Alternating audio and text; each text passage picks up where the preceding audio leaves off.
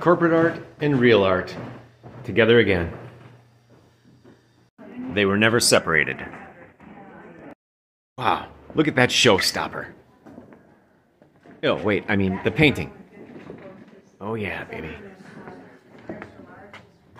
From the series, the Peg-Leg Monkey runs amok, wherein the titular character rides through the art world, guns blazing.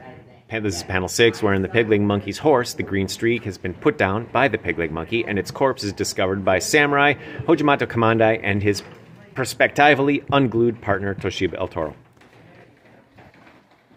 The drama of the Peg-Leg Monkey comes the purgation of the Peg-Leg Monkey. Let's read the credibility lending placard. From the series, The Purgation of the Peg-Leg Monkey, panel 1, wherein the Peg-Leg Monkey's soul is harvested from his body by Senora Guadalupe. This painting is a wraparound cover to the comic book The Feast of the Peg-Leg Monkey, a comic book that doesn't exist.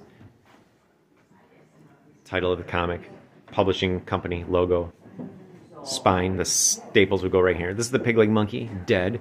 He's cordoned off with these cones and flames. This used to be an angel. It used to be, I think, Michael, Archangel Michael, but I'm like, no.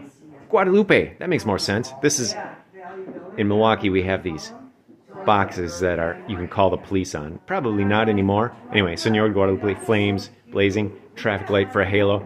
On this side, on the cover, that's the back cover, we have Montgomery Blanc just getting the message that the Peg-Leg Monkey is dead. Dead? You mean alive?